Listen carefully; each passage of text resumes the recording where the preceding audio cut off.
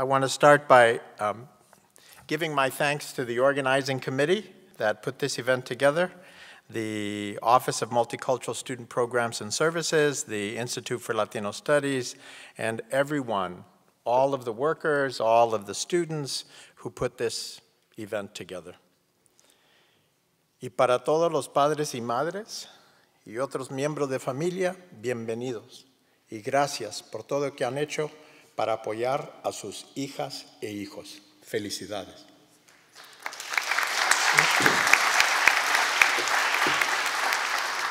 I was told that I should speak for only 2 minutes, but professors can't do that. I wasn't told to speak for only 2 minutes. I'll speak for a little more. So I want to share with you, in the time that I have, some reflections based upon my 63 years of age and my 34 years of being a member of the Academy as a professor and an administrator. And as some of you who have taken some of my classes won't be surprised to find, what I want to do is to share with you some thoughts about leadership and what I think is the source and the hope of the leadership our country, our Catholic Church, and our world need in the 21st century. To be more precise, I want to suggest to you that the source of leadership that is needed in the 21st century will come from your values, and the hope driving that leadership will be provided by your vision, values and vision. I call you to build on the values you have gained here at Notre Dame and use them to ground you in all of your work. But don't be satisfied with success solely at your work.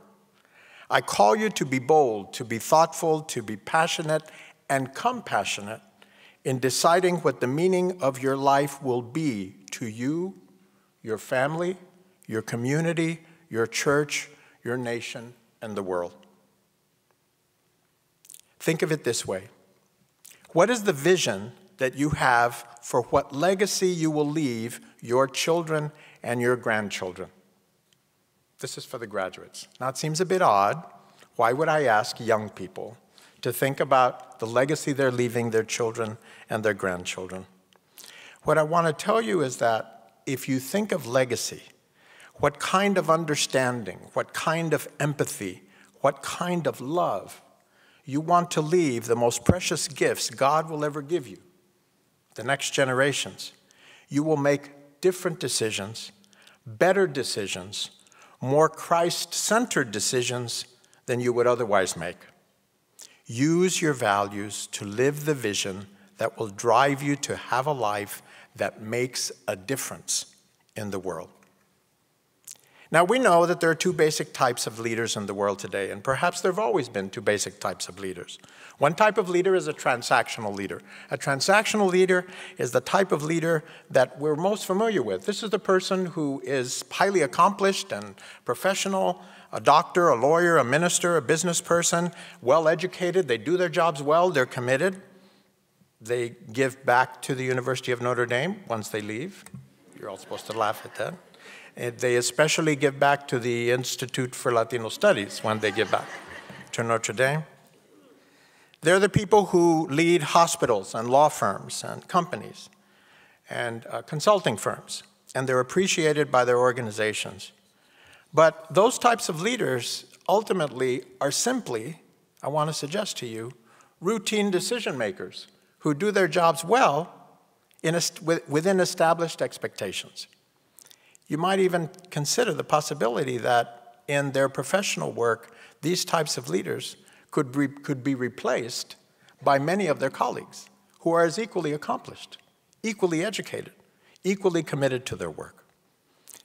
What I'm asking you to be is a different type of leader, the type of leader that is driven by her and his values and vision. And that type of a leader is what I'm going to call a transformational leader. Now, this leader also exercises great responsibility, works hard, achieves her or his position because of their work ethic. However, this type of leader is not satisfied with just doing well in traditional organizations according to traditional expectations. The transformational leader has as her or his driving motivation to move their organization, to move their coworkers, to move their students, if they're teachers or professors, their communities and their families to achieve goals they never thought about, to find inspiration in new and better ideas. Think of it this way. The transformational leader brings new, larger, richer goals to organizations, communities, and families. She and he work to empower coworkers, friends, and family members to see their potential in ways that they never previously considered. The transformational leader, most significantly, is not satisfied with just serving those his or her organization or community have always served. They push their organizations and communities, and I suggest to you their governments and their churches, to serve those that these institutions and organizations and communities and even families have never served before. And they look to their deepest values to find a bigger, brighter, more inclusive vision of the future. Like many of you here, graduates, and many of us in this room, I'm not supposed to be with you here today. To many people, the odds were stacked against me. No one in our neighborhood had gone to college. Many of my classmates' parents did not have the chance to have very much formal education. I grew up in a highly segregated neighborhood in Corpus Christi, Texas. My elementary school was 100% Latino and African American. My middle school was 100% Latino and African American. My high school had maybe 1% Caucasian students. It was not until I went to college at Harvard that I attended a predominantly white educational institution, and now that I think of it, I think it was the first predominantly white institution I had ever been part of. Now, my grandparents immigrated from Mexico in the early 1900s. My father's family, the Fragas, moved to Texas in 1905 from Ojuelos, Jalisco. My father, Leo, was born outside of Laredo, Texas in 1911. My mother's family, the Dovalinas, moved to Texas in 1915 from Villa Union, Coahuila, in Mexico. My mother, Rosa, was born in 1924 in Eagle Pass, Texas. My grandparents came here without papers because at that time, you didn't need them to come to the United States. One could say they came here legally, but that's because it was impossible for them to come to the United States illegally because we didn't have that category in our law. That category wasn't established until 1927 with a specific piece of legislation during a time of economic downturn in our country. I tell you this because it's an important fact that I think sometimes we very conveniently forget today. Now, my parents were very fortunate for Latinos and Latinas of their generation. My father graduated from high school in 1929, one of 3 students to graduate. There's a story that my grandmother, Isabel, we have a daughter named after my grandmother, had a conversation with my dad. My dad used to tell this story, and my grandmother, appropriately, said, "Mijo," we all know what mijo means, right? "Dear beloved son, mijo, there are 2 choices that people like us have." This is in South Texas. You can try to get an education, or you go work in the fields. And as a good Mexican mother, she said, "And you're going to get an education." She gave him a choice, and then she told him what to decide. I love the picture of him in his high school graduation gown wearing a bow tie. Now, my mother also graduated from high school in 1941. She was the only one of her 13 siblings to have a high school diploma. My uncles, the story is, said to her, as the baby of the family, "At least one of us is going to graduate from high school. You don't have to work to be able to provide for the family." My mom was the baby of 13 children. And her father died. My grandfather, who I didn't know, died in 1940. And he had lost everything during the Depression. And it was very difficult for the family to get along. I know now, nonetheless, how blessed my parents were. My father told stories of how he, his mother, and sisters lived on the streets in Laredo with no place to sleep. I don't know how my maternal grandmother fed so many children. My mom was the baby, as I said, Although they were not blessed with material well-being, my parents were, however, blessed with a deep faith in God and a deep faith in the value and virtue of believing deeply, personally, and publicly in their Catholic faith. It was given to them by their parents, I know, and I have to think that it was their faith that gave them the strength to look beyond the challenges that confronted them. My parents were blessed as well, interestingly, and maybe even oddly enough, by being young adults during World War II. Now, this was a very challenging time for our country. My father was in the Navy. In fact, he was asked to enlist in the Navy because he spoke English and Spanish and was biliterate, writing English and Spanish as well. He listened in to telephone conversations that were happening. It was the beginnings of naval intelligence. He listened into telephone conversations that were going on between the United States and Mexico and other parts of Latin America during World War II. And when someone would say, pues pienso que van a mandar mi hijo a, I think my son is going to be shipped to, he would cut off the phone conversations. Because you couldn't talk about that, because someone might be listening who shouldn't be listening. My mother was a telephone operator. They worked on opposite sides of the wall.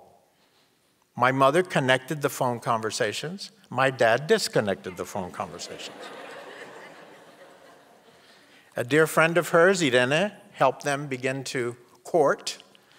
My mother was the baby, as I said. She had older brothers. They were not excited about my mother beginning to talk to a sailor who was there on a temporary basis before my dad shipped out to Hawaii for the last 2 years of the war.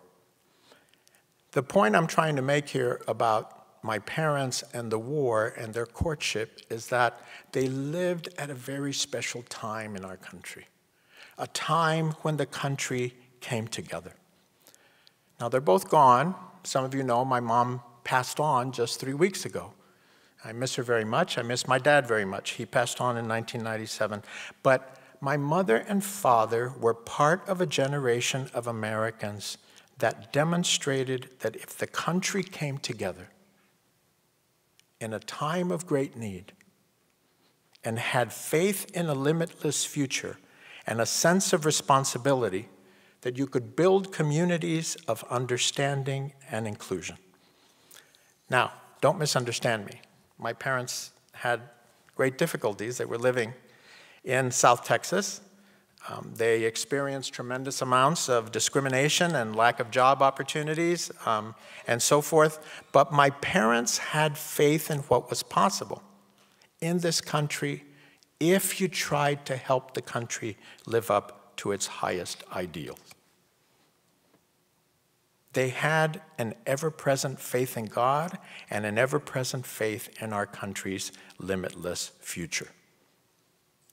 Now, I tell you all of this because as I reflect on my own experiences and path regarding leadership, I know that it's grounded in my deep Catholic faith and an equally deep faith in a limitless future that came from my parents and that came from my grandparents before them.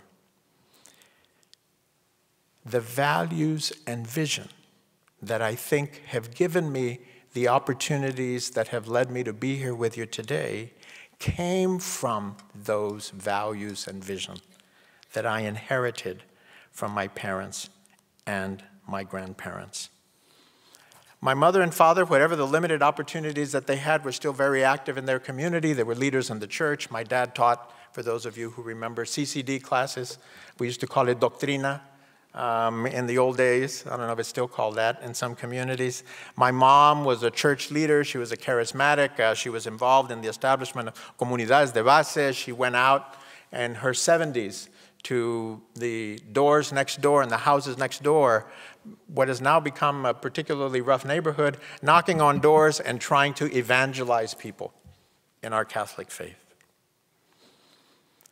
What I learned from my parents is that if you give yourself the chance, just give yourself the chance to in fact live the values that drive you to be your best, you can do things no matter what the limits, no matter what the costs are.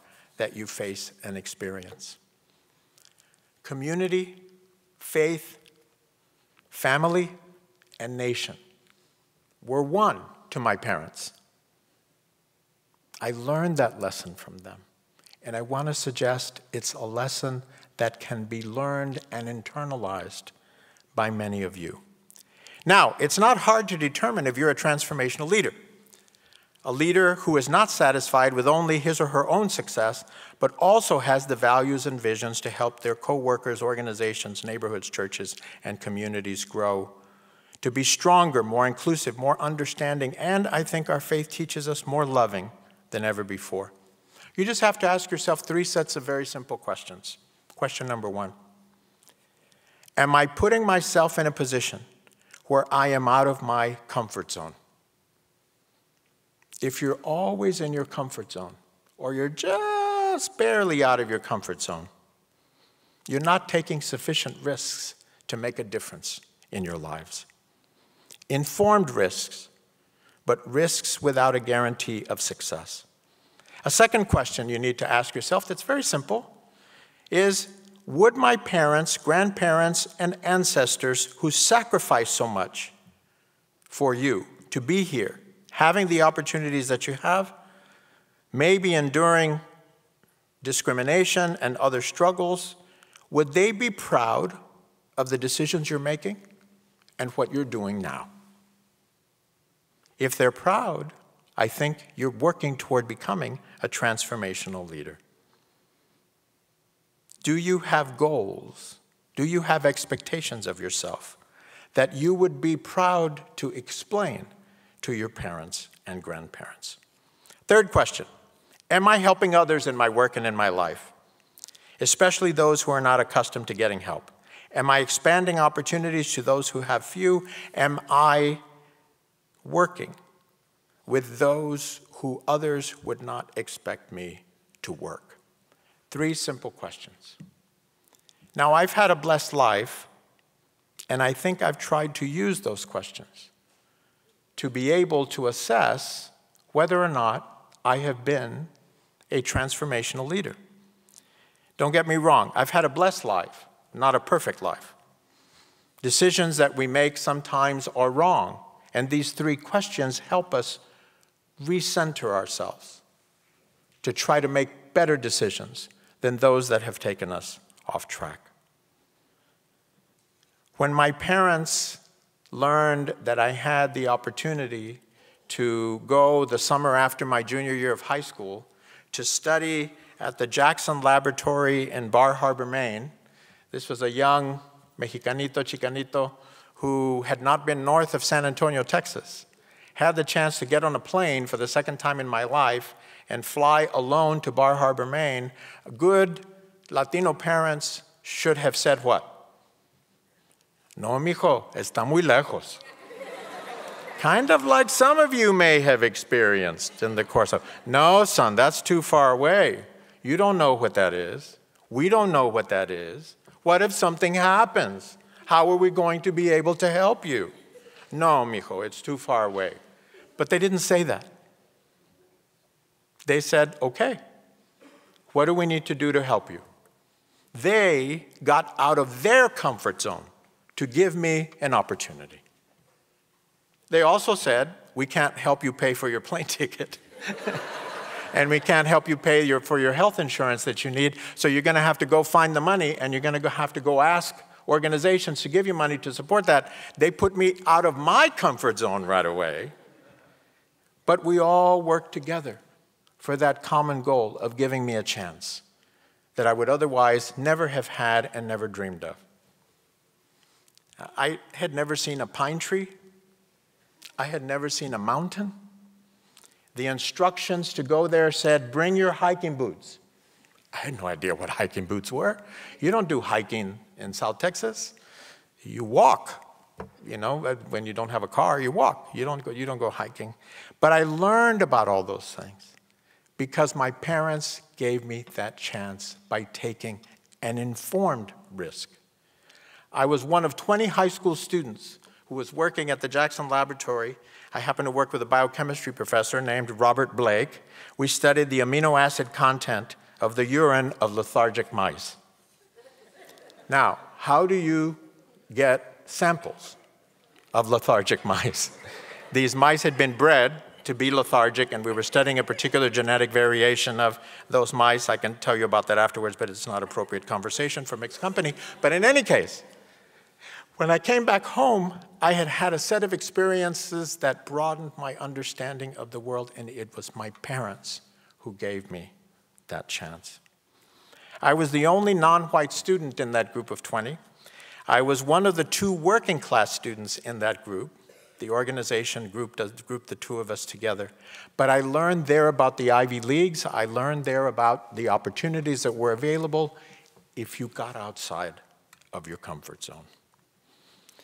Now, when I went to Harvard, I was one of 15 students who were Latino or Latina in an entering class of 1,600. We call ourselves, I should say, the Harvard 15. About 10 of us graduated, the rest left at one point or another and finished up in other colleges and universities around the country. 2 of my classmates were someone who dropped out, who's become a little famous. His name is Bill Gates Jr., organized something called Microsoft, and at one point was one of the most wealthy persons in the world.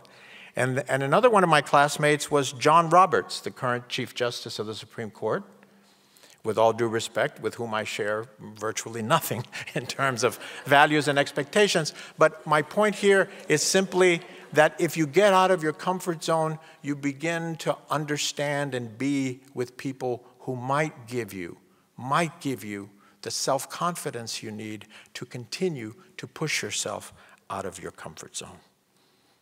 Now, my decision to be a professor was a decision that certainly put me out of my comfort zone.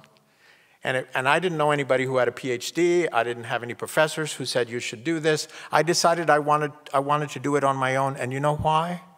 I decided I wanted to do it on my own because I never had a Latino professor. I never had a Latina professor.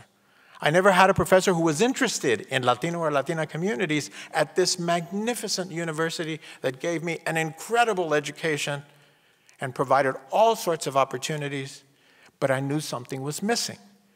And I said, maybe if I try to be one of those professors, maybe I can help other students not feel the way that I did. Not sure that you belong. Not sure that what you want to study can be supported. Students have the opportunities to study whatever it is they want to study. But for those who want to study particular communities, universities, as we have over time come to learn, perhaps have a contractual obligation with those students to have the faculty members who can help them with their interests. I've committed myself to this work, you might say, because in trying to be a transformational leader, I know that I have become a better person, but it was by taking those risks and pursuing work that I think my parents would be proud of, my grandparents would be proud of, and I was trying to expand opportunities to communities, to students who didn't have those opportunities in the past. Now, being a transformational leader isn't always easy. Being a transformational leader has its challenges. When you push yourself out of your comfort zone, you can fail. And sometimes you do. Or others push you to fail because they don't recognize the work that you do or the sacrifices that you do, or you make wrong decisions at times. But the key is to keep trying, to learn from those experiences, and to be in a position to better understand what it is you can do, what it is you can contribute, and how it is that you can make a difference in the lives of others. You know what our demographic numbers say. Latinx, Latinx, Latina, Latinos are 35% of all Catholics in the United States, 52% of all Catholic millennials, and 60% of all Catholics under 18. 60% today. 18% of our national population, 1/4 of all students in K through 12 across the country right now, one can argue, are Hispanic or Latinos. The decisions you make regarding what kind of a leader you will be. And make no mistake, you will be recognized as a leader. You know why? Because you're graduating from Notre Dame.